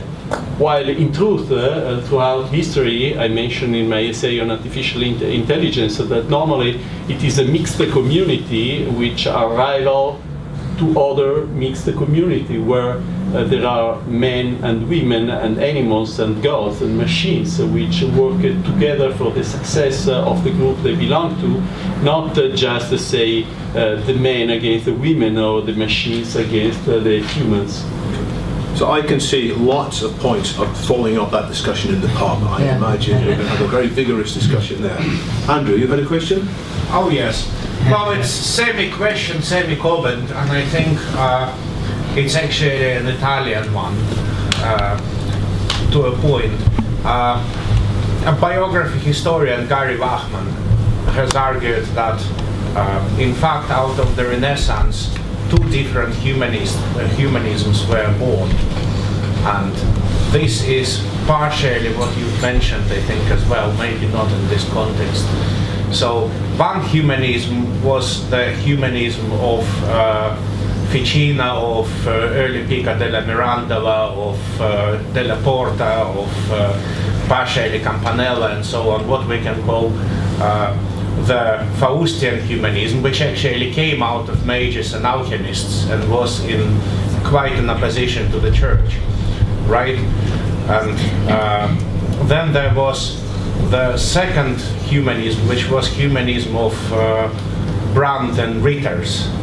You know, that's what you may say, you know, Catholic humanism, and which then became anti-Catholic by driving the Reformation, and which at the Renaissance time perhaps did culminate in Savonarola and in the bonfire of vanities and so forth, and in late Miranda switching sides, right? So I think there is a big problem with the fact that later on, perhaps during the Enlightenment and during the Industrial Revolution, those two were mixed into the humanism. Yes, well, in fact, it's two different, if not opposite beasts. And if we look at the Faustian / Promethean / even I would say Luciferian humanism of Ficina and company, then Nietzsche would fit there perfectly. Yes, and Heidegger and so on. But then the Ritter's humanism is sort of those, as you say, the Walden prophets humanism. And people confuse them, and people mix them together, and until it sort of stops and they're distinguished, we'll carry on running into ethical problems and so forth. So any quick comment on that before we move to another question? No, I definitely agree, and many traditions contains their opposite after all, and even say monotheism had a role in our history, because probably let's take for instance India. I'm very fond of India, and by now this is a part of the BRICS, and it is a very promising country, and I love the fact that they still adore a version of the gods which were original and autochthonous in Europe and so forth, even though the contemporary Hinduism is quite removed from what the classical religions might have been, the Nordic or the Latin Greek or the Celtic religions might have been in Europe. But at the same time, I must also realize that not much happened in India. They had some Muslims around, but they went on doing more or less the same stuff, and what took place in Europe is a unicum in history, and the birth of modern science and then of modern technology, of last century technology, is a unicum in the world history. And I wonder, I suspect, I suggested in my presentation that monotheism may have played a role there. First, because what doesn't kill us makes us stronger. That is, it was a kind of a reaction, but to have a reaction, an action must be in place. And the second, because perhaps monotheism created the idea that man could aspire not to be just on the same scale of gods of the old religion, but really on the same scale of full-fledged supreme entity of the biblical tradition, that is with omniscience, omnipotence, eternity, and so forth, that is bringing human ambition at a higher level. In fact, Gnosticism, we published on the Italian Review, the Italian quarterly journal of the Associazione Italiana Transumanista, an article about Gnosticism, how Gnosticism may anticipate some transhumanistic theme. That is, this is a kind of being unsatisfied with the existing world and the idea that the man with his own energies and resources may try to transcend it. And this is quite a concept which is quite difficult to understand from a traditional pagan worldview, because man was supposed to be master of the cosmos, but living as a part of it, while Gnosticism introduces the idea that, okay, perhaps death may be an option, but also choosing not to die at all may also be an interesting option. I can foresee more interesting discussions on the pub on that point. I hear an echo on the point I've heard Dirk made on several occasions, which is that transhumanism is the culmination of all the good ideas in multiple strands of philosophy throughout history, and the more that you explore the history of philosophy, the more that you find people who anticipated many of the ideas which are now possible to be presented fully in transhumanism. So as we explore more widely. Alex, you had a question? I did, yeah, just briefly. Thank you very much for the talk. It's very thought-provoking. And so I wanted to go back to those three buckets that you had, the three sort of the bio-libertarian, the bioconservative, and the transhumanist. So I interpret those as the bioconservative would, you know, the actors in current society would be, say, the government regulators. Then the libertarians would be, this is like the Silicon Valley mentality of create a company, commercialize it, and spread it across the world. So my question for you is, who is the third bucket? Who are these people, and how do they influence the other two? Let's say that coming back to what David was saying before, there is the bioconservatives, which are, the position is quite clear. They are opposed and they want to regulate things in the sense of prohibiting them. Then the bio-libertarians, in a way, maybe deluded if they think that the market itself, for instance, is going to create some development which may be of interest. But this gets both ways, because the market may create developments which are unwelcome. But at the same time, and especially I tend to concentrate on the idea that this is not necessarily going to deliver. Because, for instance, fundamental research has always been funded in history by entirely different consideration. There was, say, a mecenate, a prince paying for it. There was a matter of national or popular prestige, or perhaps this was the endeavor of people with time on their hands, or perhaps the investment very often was of a military nature, because military still in Western societies where most corporations are inclined to take into consideration above all things which are going to transform into a higher quoting of your shares next week, to engage in a long-term high-risk research project is something which typically is done by universities, by the academic world, which is funded usually with the public funds, besides, say, private funding, but of philanthropic nature, not of business nature. And the military, because, say, if you end up being wasted by your enemies in the next 5 years, the fact that you may have saved a little money isn't going to change much as far as your survival is concerned. But there again, my point is that in order to decide what to do and whether to do something and how to invest the available resources, there must be a political will and a political choice.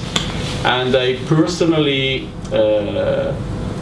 hope and I personally support the idea that those political choices should be plural.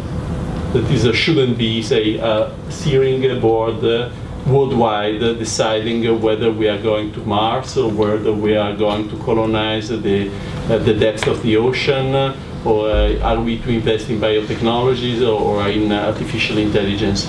I have more trust in Darwinian mechanisms, which might take care of selecting different approaches, and which I have nothing against, say, the Amish lifestyle. I'm very happy that they go on living Amish style, but at the same time I do not see Amish succeeding in spreading their point of view on the rest of the humankind. I wouldn't like it to happen, but I also think that the Darwinian mechanisms keep us honest, meaning that what doesn't work is there to be seen by everybody. If we have, say, a single system where nobody is expected, nobody is supposed to decide, because decision is a Promethean, Faustian thing, so that it must be the natural law or the market or something deciding, we renounce again to decision, and we are on the boat without where we don't know where to go. But the real point is that we do not interfere with drifting, because otherwise we might be accused of being responsible of bad outcomes. Very briefly, to add to that answer, my view is that where is this third group of people going to come from? And part of the answer is they need to be given a name, they need to be given an awareness, that there are many people who actually don't know such a concept is even possible. But once the idea is given some more publicity, people will think, actually, I'm like that, you know, I could believe that.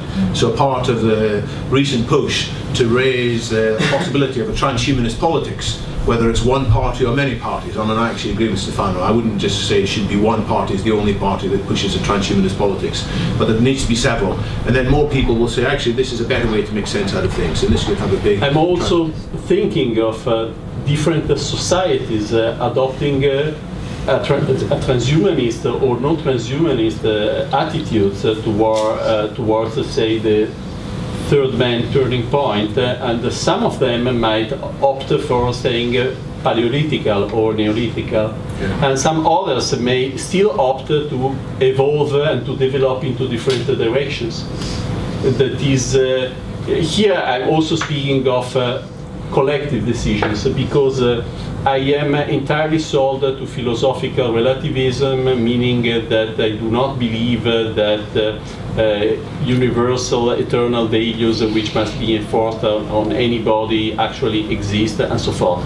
But at the same time, exactly because I am a relativist, I do not believe that all values are equal, because equality implies, say, a common measure, while the different systems may well be incommensurable, so I have to adopt some. That is, I do not care whether they are universal or not, but I have to adopt some values and to comply with them, because I know a human community can avoid that.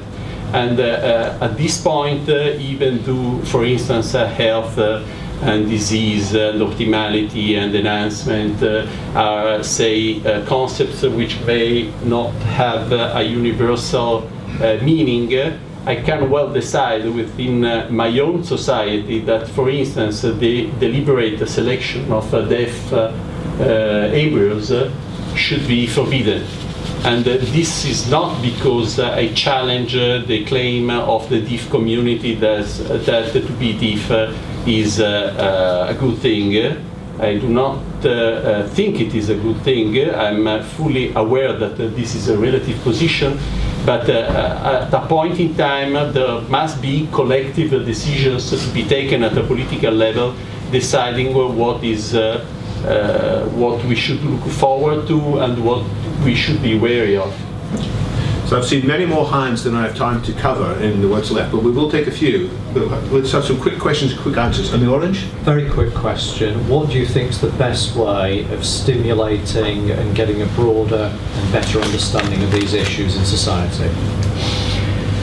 I think organized transhumanism may be a way, and I think I'm quite sympathetic with the efforts currently under place, including in Italy, to establish at least symbolic transhumanist parties. But I think that the real crucial area is metapolitical action, that is the effort to influence mentalities, values, cultural products, and general attitudes by the public on substantial issues. We realize, for instance, that in Italy there is quite a transversal, perpendicular split between people of different political persuasions among things which, in our view, are much more crucial than the normal political divide, which sometimes babble about, say, the business committee you are supporting, the vested interest that you are supporting, and so on. So I think that there again, taking another time, one time more from the another page from the Catholic tradition, the Christians used to have their own parties and at the same time to have a substantial power presence in all the other parties, and at the end of the day, whenever, say, a crucial thing, a thing which was important from their point of view, everybody was falling into line, is still falling into line and supporting the same values and the same choices, even though they belong to competing political parties. So I'm very much in favor of having, say, a transhumanist president of the United States, for instance. But at the same time, I think that what is above all crucial is that certain ideas are widespread and offered as an option to as many people as possible through cultural activism. Cultural activism. Yes, which means publishing not just websites, books, articles in journals, by penetrating the mass media, by participating to debates, by organizing this kind of events, and by discussing one's own ideas in one's social circles. halfway back there, yes? I have a couple of, I think, related questions.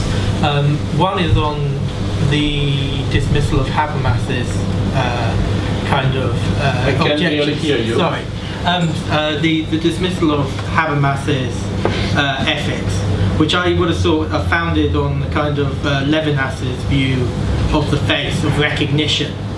And that concept, that ethic of fairness, if that's dispensed with, what's it replaced by in transhumanism as a kind of fundamental ethic to how you negate worries about the differences that are going to start to appear between people.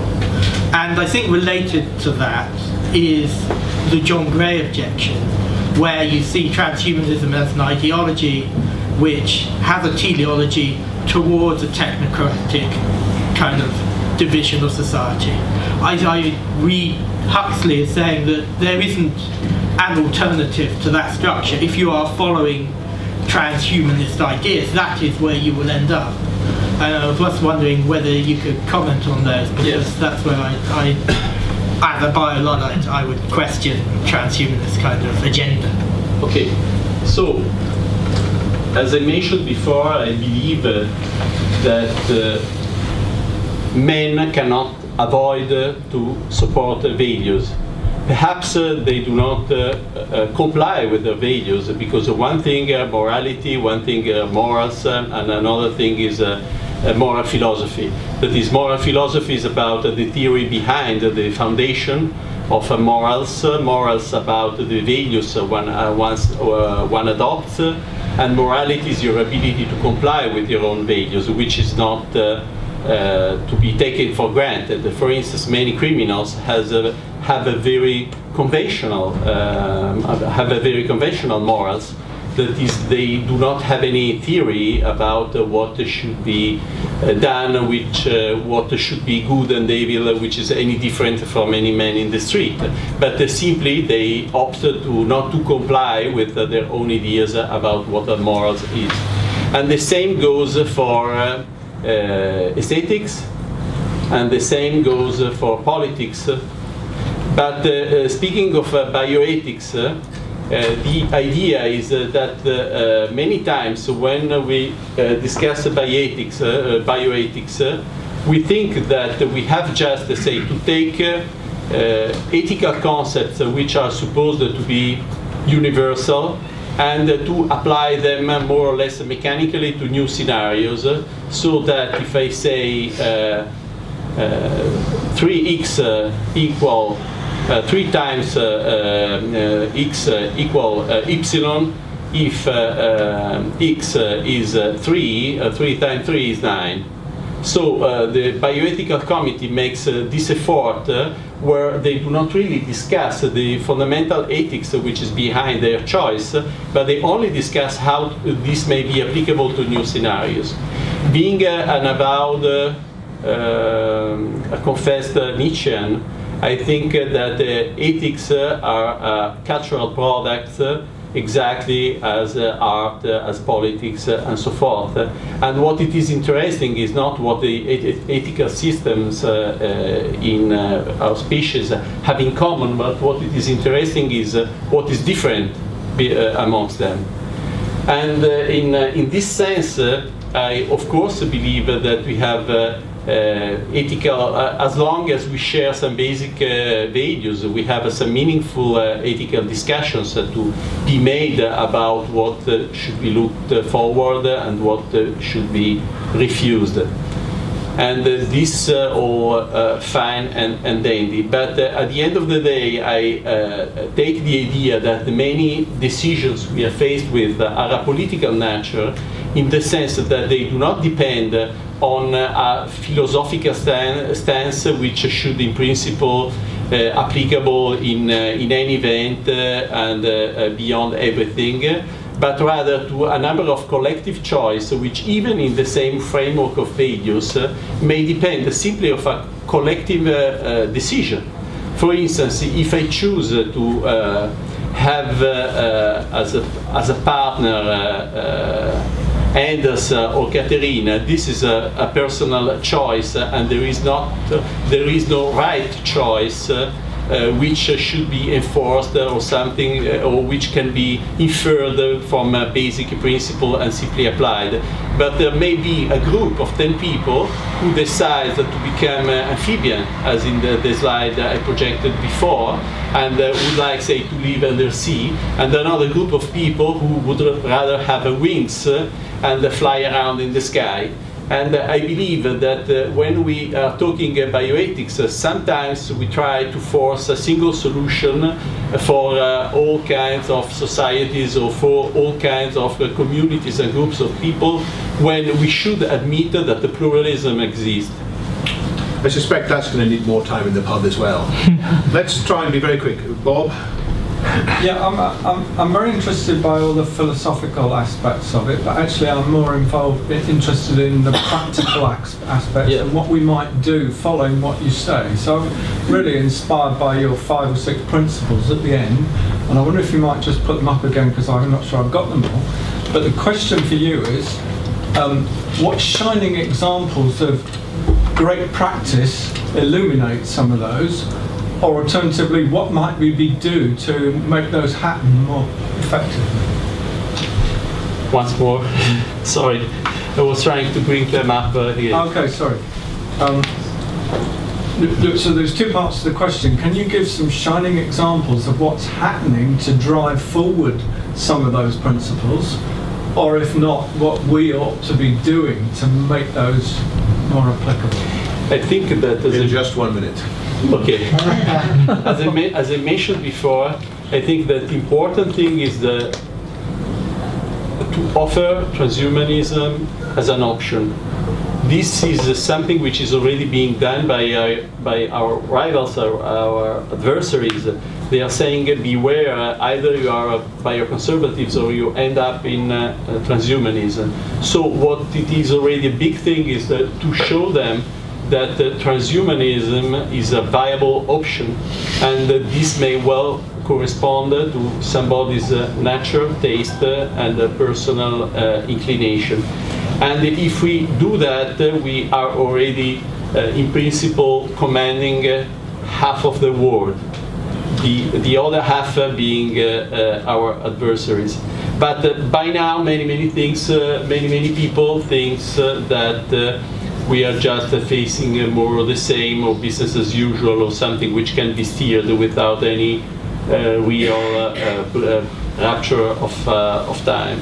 And in this respect, when we manage to put forward our ideas in a candid fashion without trying to make them acceptable to those who currently do not like them, because they do exist, and perhaps they are right, because it is not just misinterpretation. If we do not have a common ground, because somebody may think that it is best that man perish rather than overcome himself, we can agree to disagree, and I can ask the public to take a stance on the subject, and that's all.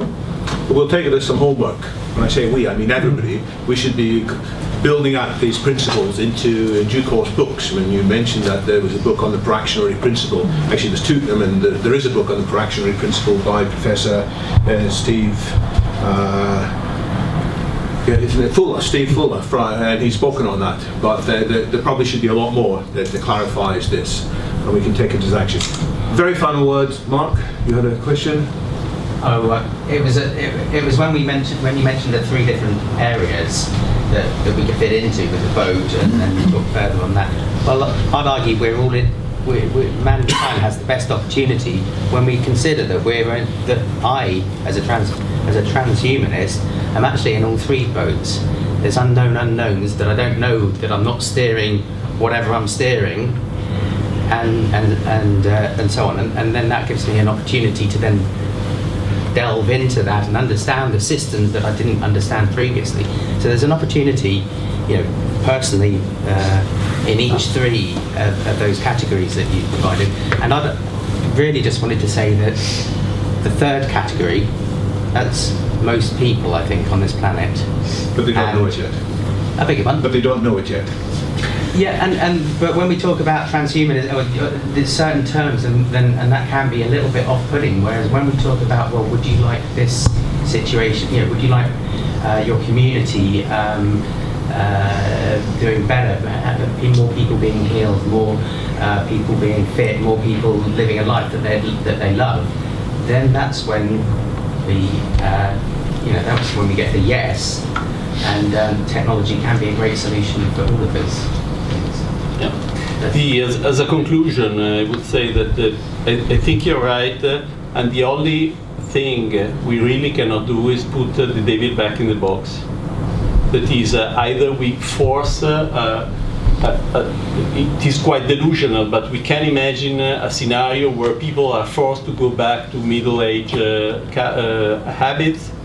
We can imagine a stagnating Brave New World dictatorship where we increase the control and the sustainability of things, and we try to avoid risk by doing so, but we lose what to be human, what makes it interesting to be humans, or we opt for the transhumanist wager. but actually we cannot go back to the time where things were different. We cannot go back to any presumed golden age and expect this to be a kind of cosmic joke, but which can be deleted from really great. present. I'd say we're still in the steam age with regards to generating electricity. Yes. So we are currently in the middle Yes, yes, absolutely. industrial age. As you said, there's a lot of possibilities which haven't happened, which could have happened already if the mindset had been different. Yes, absolutely. Okay, so we'll give a vote of thanks in a moment to Stefano, not yet, so just a couple of things. First of all, he has brought a few copies of his book all the way from Italy, the English language version. We probably don't want to take them all back to Italy, it'll way away, so there might be some way to negotiate with Stefano, if you want to take it and delve into it more fully. I see Caterina or Stefano, how about that? There's also a chance to discuss this further in the pub later on. We are going to group. In about 15-20 minutes, we'll make our way to the Marlborough Arms, which is quite close by on Torrington Place. And there's also a possibility, this is unusual, we are, because Stefano's come all the way from Milan, a few of us are going to go to dinner with him later. Now, I have to say, this is not London's cheapest restaurant, so, and if you do come, you'll have to contribute to your cost, but there's a couple of slots left on that table. So if you desperately want to have the benefit of joining that discussion, then have a chat with us as well. That's at about 6:30.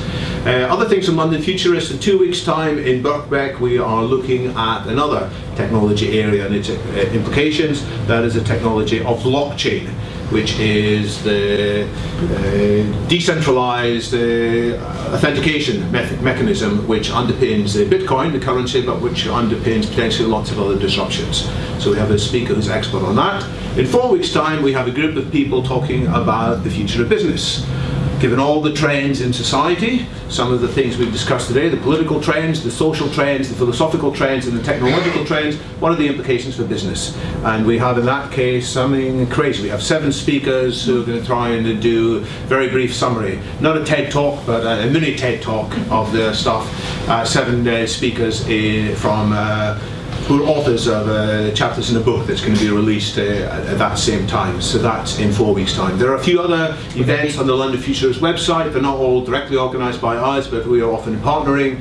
And so in 12 days' time, if I've got it right, at UCL, there is a talk on what does technology mean for equality. Is technology going to drive greater inequality? Does it matter? And if we want to avoid some unnecessarily abrasive inequality, how can we take advantage of some of the technological trends to address it? So there's a group of speakers there at UCL on that subject, including me. So, and chaired by some of the professors at UCL, including Guardian columnists and writers. So I think that's going to be another fascinating discussion. Having said all that, I think the more I listen to Stefano Vai, the more I see there is such a wealth of thought here. We're so grateful, we're so lucky for the chance to experience some of it. And let's thank him very much.